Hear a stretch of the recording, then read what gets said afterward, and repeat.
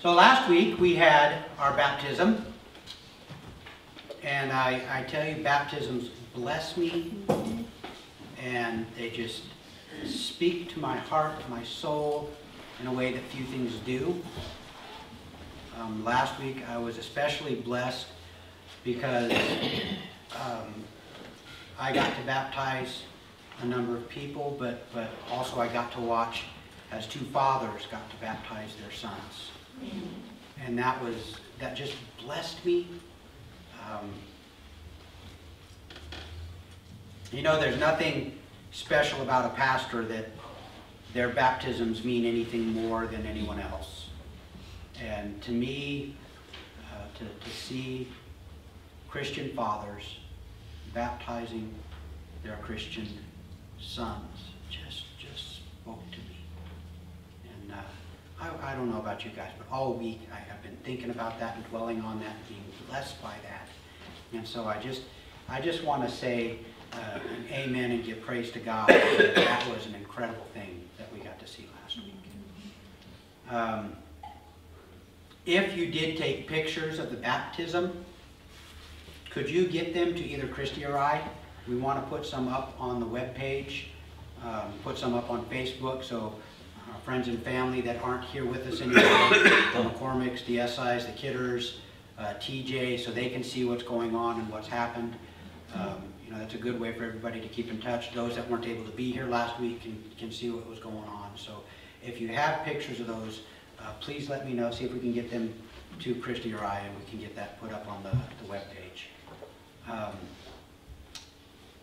We are at the end. Except that the end might come in two parts. Because I've been... I'm used to that. You're used to that? Mary Lou, you're such an encouragement to me.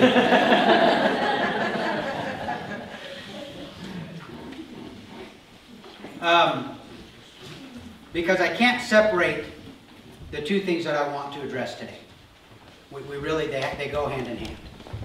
And I can't minimize them either. Okay, so I feel like I want to give them an appropriate amount of time. So we are in the essentials of our faith. These are the things that we need to believe to be able to worship together, to be corporate. Now we've talked about a number of things. We started off with the inerrancy of the Bible. Okay? And I started with that, and some people would say, well, why wouldn't you start with God, the sovereignty of God, the one God triune aspect of it? Why would you start off with Jesus and salvation? And well, because all of that comes to us through this. Okay? And we base all of that off of this, the word that He's given us. So the first thing we need to clarify, the first thing we need to understand is we can trust this. Okay? Because there are a lot of people out there, there are a lot of cults out there that want to discredit this. And say, oh, no, that's not the same thing that was written originally. Something happened to it and it got corrupted. To which we can say, no. The historicity and the authenticity of this is intact.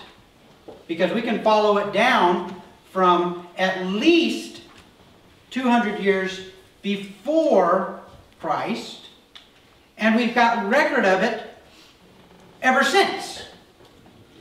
And people go, oh, well, that's just because that's what the church has. Well, we've got the documents. We have more original manuscripts, original copies of this than any other book of antiquity that has ever been written. But nobody doubts Homer, or Caesar, or Tacitus. No, nobody ever questions the authenticity of those. It's just this one. Why? Because this one speaks to us. So we have to establish that first. We have to agree that this is accurate, that it's what God intended for us. Okay? If you can't agree with that, then it's like trying to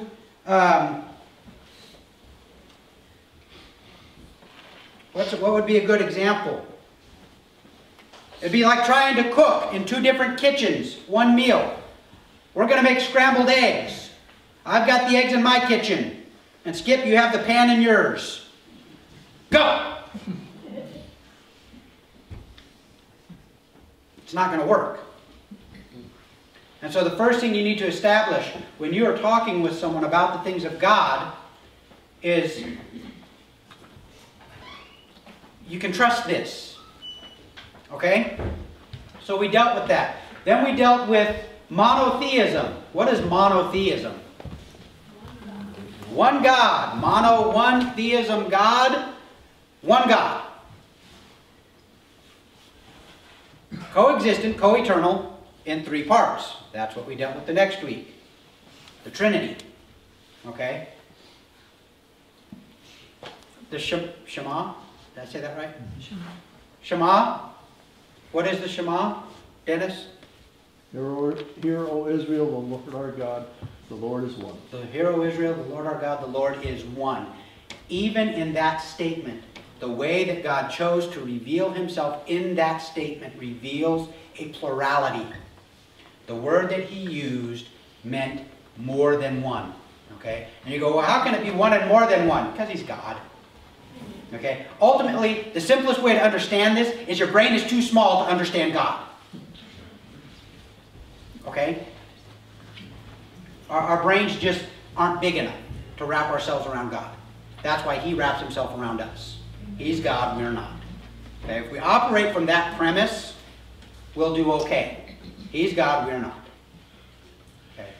So, we dealt with one God in 3 parts. And then we dealt with each of those parts. We dealt with God the Father. We dealt with God the Son. We dealt with God the Holy Spirit. Dealing with the Son, we talked about him, the hypostatic union. Remember what that was? The fancy word for that? The hypostatic union. Remember this? Everybody do it with me. Fully God and fully man. Okay? You got it? You'll never forget it. As soon as I said hypostatic union, Vivian's going... She's got it. Okay? And we talked about what an incredible thing God did in creating that. Okay? And how that was necessary. We talked about the virgin birth. Now there's people out there that go, oh, the virgin birth isn't one of the essentials. I'm sorry. For me, it's got to be essential. Because he has to be unique. He can't be like us. Because if he were like us, he would be a part of the sin nature, and a sinner cannot redeem a sinner. It doesn't work. The sacrifice had to be perfect and pure, completely holy. That's why the virgin birth is an essential as far as I'm concerned. And I've gone to, oh yeah, it's essential, but it's a secondary essential. That's like saying oxygen is a secondary essential. So long as your heart is beating, you're okay. I personally like my heart to beat with oxygen. That makes my life better. Okay? So, I'm sorry, I can't remove that as anything but an essential. Okay? Then we talked about his perfect life. We talked about his atoning death. We talked about his resurrection, because all of those are essentials. Why? We'll talk a little bit about that today. Because see, all of these things, the way this works is all of these things go like this to make a picture. Okay? They're not like this, where you look at one, and then maybe look at another, and you see them as completely separate. If you're seeing them as completely separate, you've missed the picture that God's created, because they're all meant to go like this and create a one, a whole. Okay? So we talked about Jesus. Then we moved on to man. And we dealt with that in a couple parts, because we have to deal with the problem. And we talked about original sin and the nature of sin and our propensity to sin and our desire to sin and our habit of sin and the fact that sin is just everywhere. And the fact that we sin and don't even realize it's sin. But the story didn't end there, because then we talked about redemption. And see how that ties right back into Jesus, which ties right back into God, and all of which is brought around to us by the inerrancy of Scripture. Okay? So, we talked about redemption, and I actually spent a couple weeks on redemption, and quite honestly, I struggle today with not spending a third week on redemption. How many of you did the homework that Robin was so gracious to remind us of? Oh, come on, put them up. If you did the homework, be proud. Okay. Did you guys really catch a glimpse in the book of Galatians about the gospel and about what God was doing and what Paul was writing to the Galatians about another gospel? Because see, we do that. I do this. Okay? I struggle with this every day. Fully convinced that I could do nothing to merit salvation. I could do nothing to earn it. But that somehow or another, I have to do something to maintain it. Every day, it's, oh, I gotta do this, I gotta do this, I gotta do this. And every day he reminds me, no, look. What you have to do is move into me. I will take care of all of that. Okay? And we see that in the book of Galatians. Paul is reminding them, having begun the race by the Holy Spirit, do you now think that you can continue it through your own strength? Yeah? No, you can't! Oh, crud, I got that one wrong. But don't, okay. I know I'm the only one that does it, but just bear with me, okay? So we dealt with redemption. So today, we're coming up to the end. Dun, dun, dun. The end of what? Yup. The end of what? Yup. That's exactly right. Because see, we look at it as the end because this is all we know.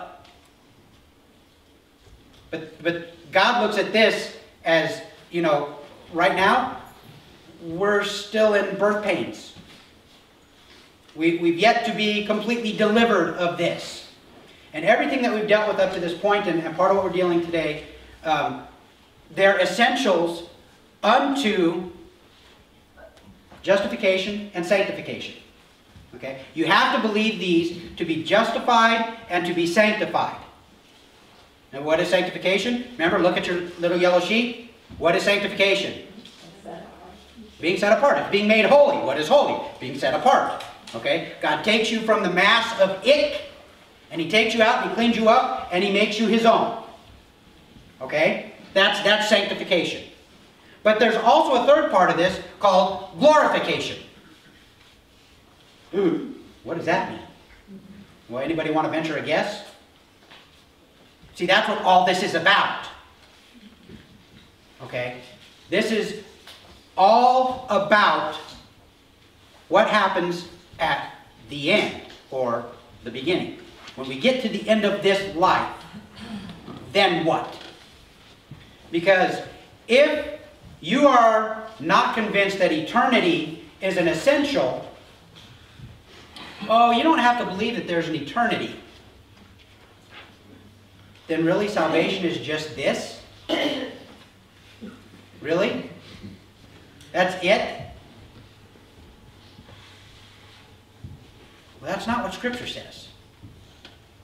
Matter of fact, I'm kind of going out of order, but I think this is important.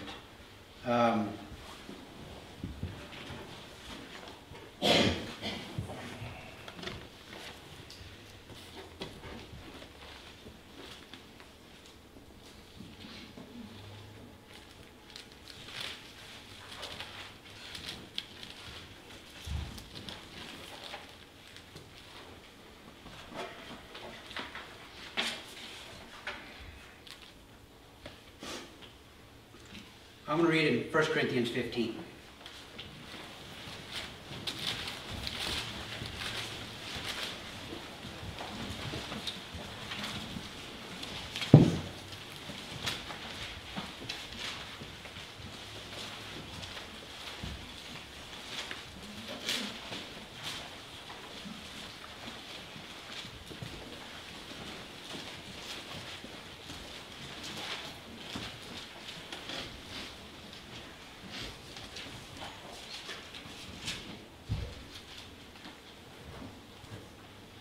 I'm going to start in verse 12. And Paul is writing to the Corinthians. He's writing about the resurrection of the dead. So verse 12, he says, "Now if Christ is proclaimed as raised from the dead, how can some of you say that there is no resurrection of the dead? But if there is no resurrection of the dead, then not even Christ has been raised. And if Christ has not been raised, then our preaching is in vain, and your faith is in vain. We are even found to be misrepresenting God, because we testified about God that he raised Christ, whom he did not raise, if it is true that the dead are not raised. For if the dead are not raised, not even Christ has been raised." Okay? Paul is making kind of an emphatic point here. "And if Christ has not been raised, your faith is futile, and you are still in your sins. Then those who have fallen asleep in Christ have perished. If in Christ we have hope in this life only, we are of all people most to be pitied." You see that? See, this right here is why I believe eternity has to be an essential. Because Paul makes it very clear, if in Christ we have hope in this life only, we are of all people most to be pitied. Okay? Because Paul makes it very clear in his writings. This is the race. This is the endurance run. This is the trial and the tribulation that we are pressing through. To what end? The prize.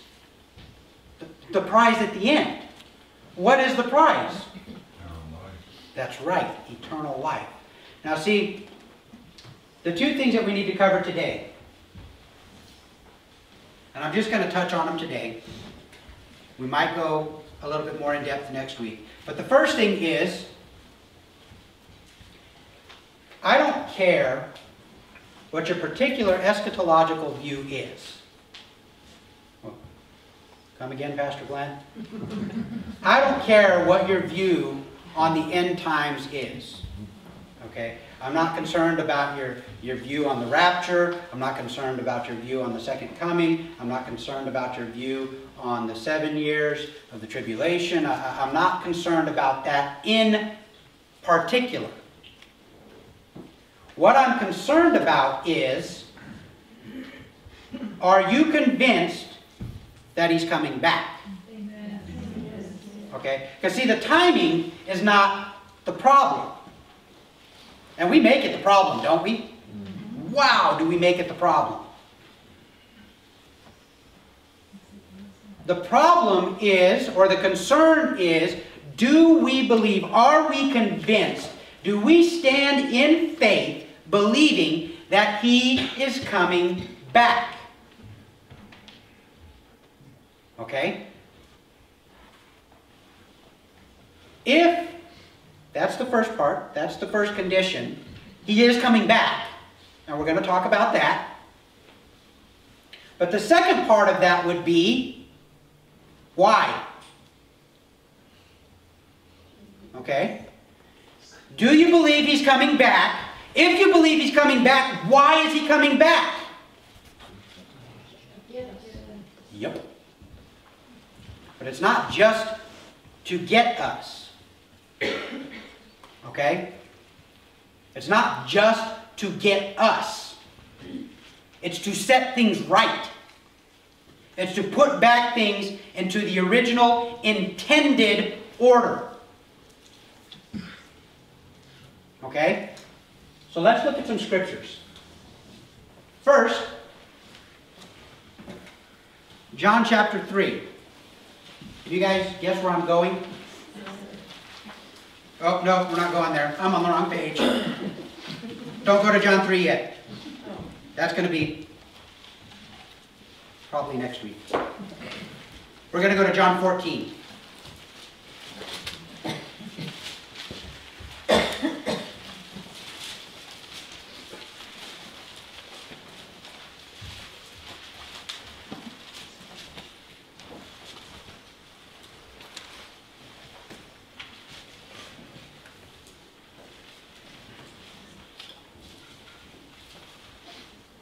So John chapter 14, verse 1. Jesus says, let not your hearts be troubled. Believe in God, believe also in me.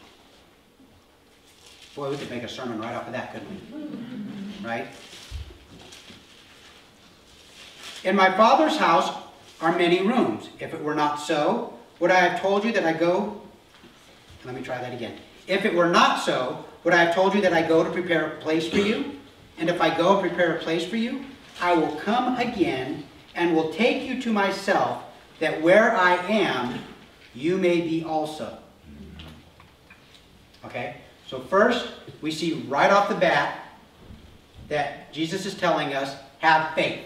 Remember our equation for salvation? What is our equation for salvation? Grace plus faith equals salvation. Arrow, after salvation, works. Because works is never unto salvation, it's a result of salvation. Okay? So, for those of you trying to earn your salvation or maintain your salvation, you can't. Because it's faith plus grace, grace plus faith equals salvation. Okay?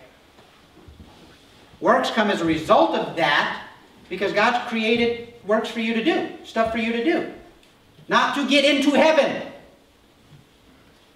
Okay? So believe. Don't be troubled. Don't be troubled.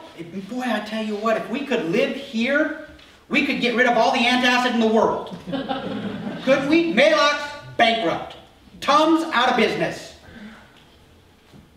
They'd actually have to work on creating a flavor so they could sell them as candy. Instead of chalk. Let not your hearts be troubled. Over and over and over again, Jesus tells us, don't worry. Don't be anxious. Don't be troubled. Don't. And what do? You do. Yeah. Why do we worry? Because we can't see the future. You don't need to see the future. God isn't asking you to know all things. He's asking you to trust Him. Okay? Because He does know all things. This Friday night, who's coming out for the movie night? Amen. It's going to be awesome. Alright? 7 o'clock here. One of my favorite lines. I'm going to quote it, and you'll catch it in the movie. I'll give you extra popcorn if you catch it in the movie. Okay? God always gives us the answer we would want if we knew what He knew. Okay? See, we're worried and stressed about things that we have no understanding about, and if you're like me, they're probably never going to happen anyway. I'm just being prepared. Be prepared. You know, Boy Scouts rule. No, that's worrying. Well, what if this happens? Don't worry about it. Don't be anxious. Don't let your hearts be troubled. Believe in God. Believe also in me. In my Father's house are many rooms. Now, this is an incredible illustration. He is taking this right out of the Jewish marriage ceremony. Okay? And if you have questions about that, talk to Dennis and Jeannie afterward. Okay? Because it's incredible the way that he's laying this out. Because he's speaking something right to them that they know and understand. We're looking at this going, okay, so he's got rooms. And, okay, but there's an entire underlying story here. And I don't want to get into it today because I don't want to detract from what I'm trying to hit. So talk to Dennis and Jeannie afterwards because it's incredible. All right? So there are many rooms. I'm going to go and prepare a place for you. I'm fixing up a room for you. Oh yeah, I got my own room. You guys can laugh, but I had a lot of brothers.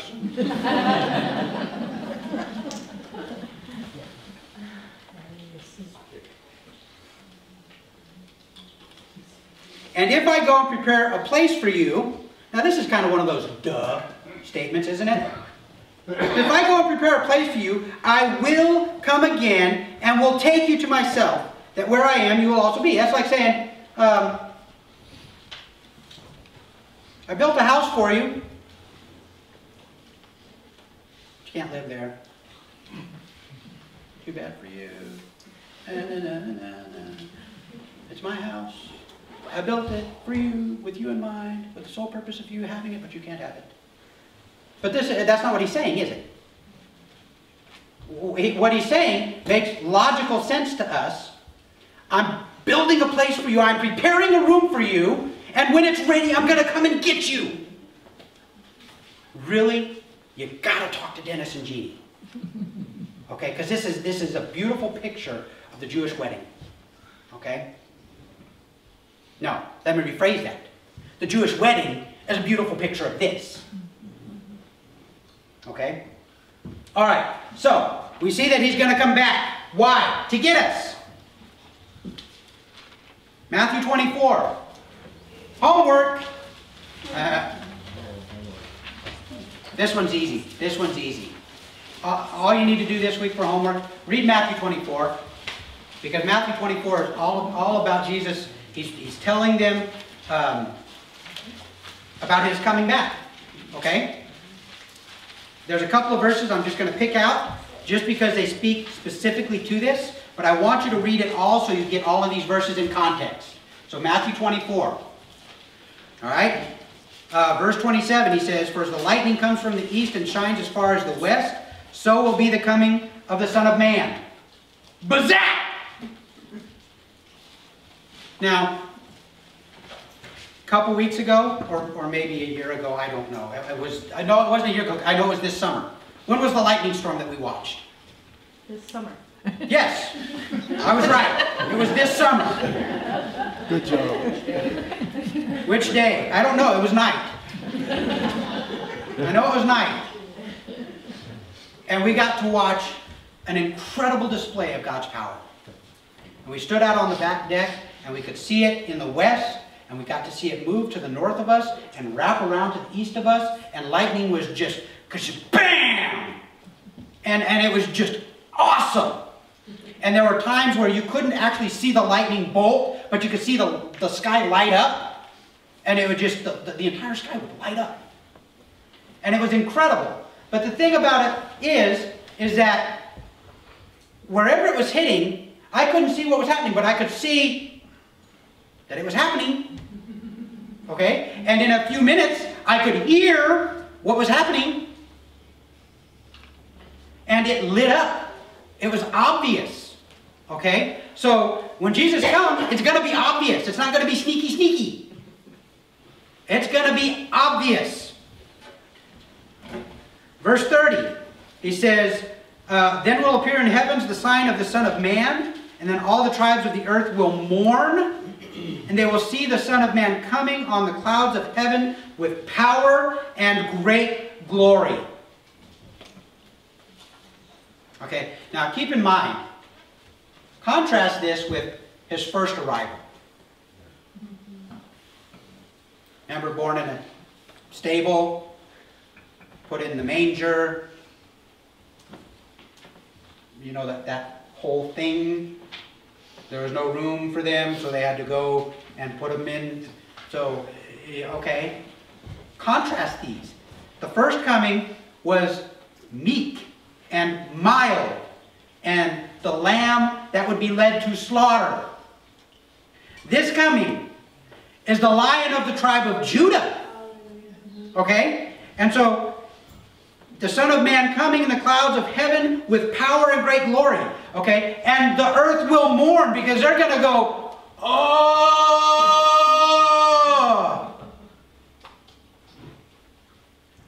We missed it!" Verse 37.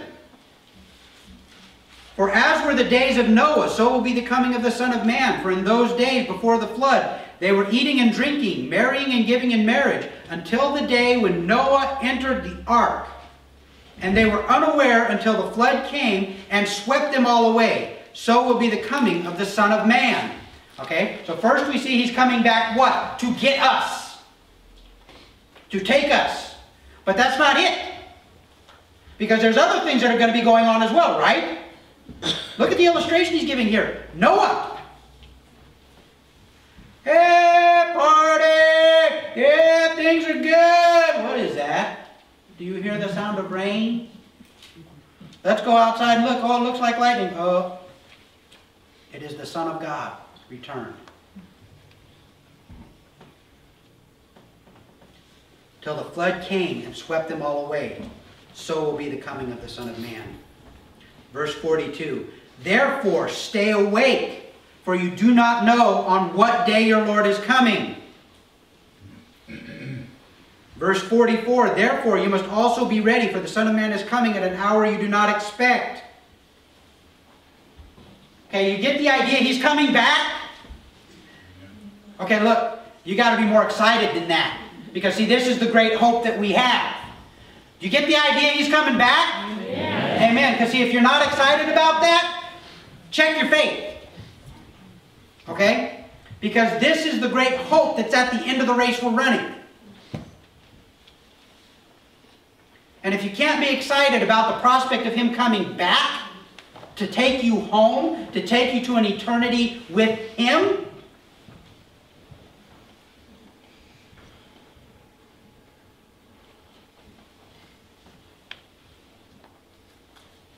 I have a challenge for you. Are you willing to accept a challenge? Okay. If you have the bulletin on the back of the notes section, I want you to write something down here. And I want you to be honest. You don't have to share it with anybody. If you don't have a bulletin, you can write on one of the little note cards in front of you. That's fine.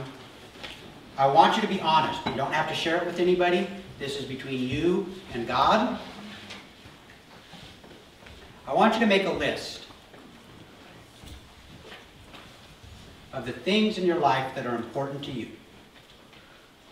Okay? And now, don't even start with going, God, well, you're in church. Everybody's going to put that first. Let's just assume that. Okay? Just take a couple minutes and write it down. Make your list. And be honest. It's football season. Write down the things in your life that are important to you.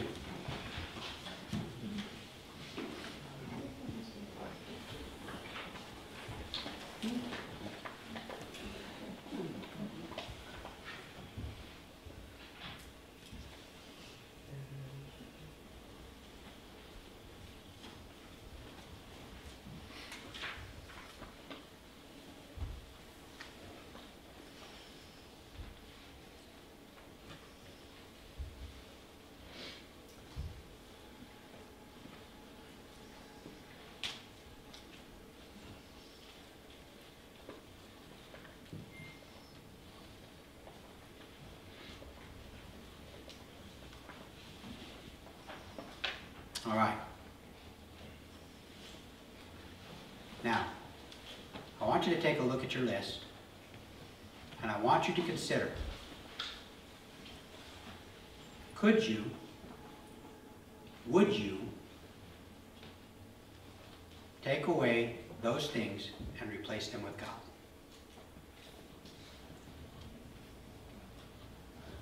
And does that fill you with dread or joy? Could you take those things away and replace them with God and find joy? Could you have joy with that? Could you be content with that? Because see, if you're hesitant, if you're not sure, or if you're honest like I was when God confronted me with it and said, nope, God, if you take this away from me, I'm going to be miserable. Okay? You have an idol. You've set up an idol in your life. And keep in mind that the children of Israel were sacrificing and sacrificing and sacrificing unto God, and then they would depart and they'd go and camp out under the Asherah tree. And they'd go and they'd sacrifice to Molech. And they'd bow down to Baal in their houses. Oh, it's the Sabbath, we got to go sacrifice. As soon as it's done, we got to go. Man, look at the time, we got to get done with this because Molech's waiting. Okay? God will share his glory with nothing.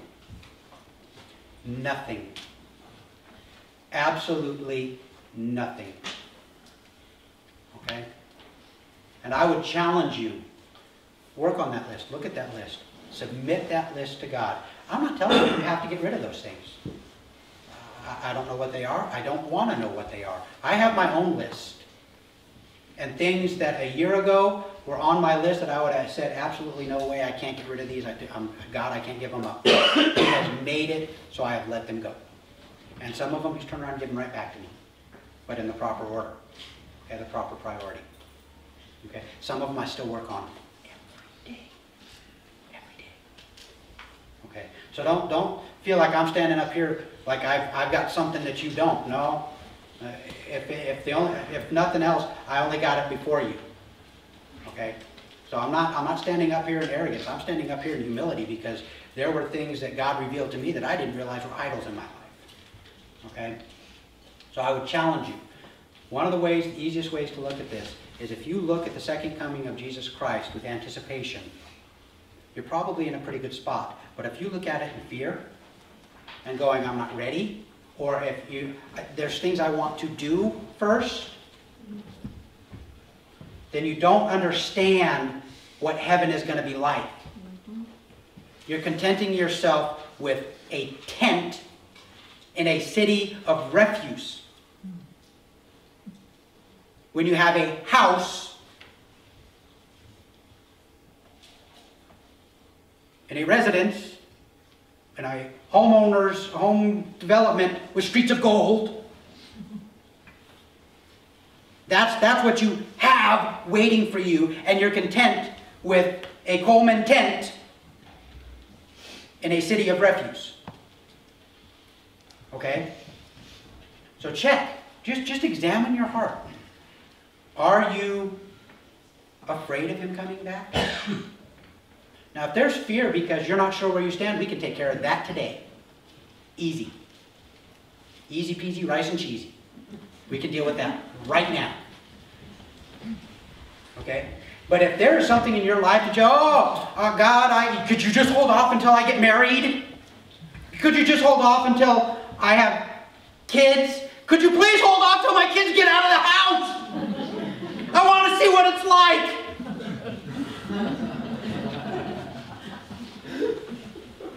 God, could you just hold off until my kids come back home? Because I miss them. I want it the way it was. I want the chaos that I used to gripe about.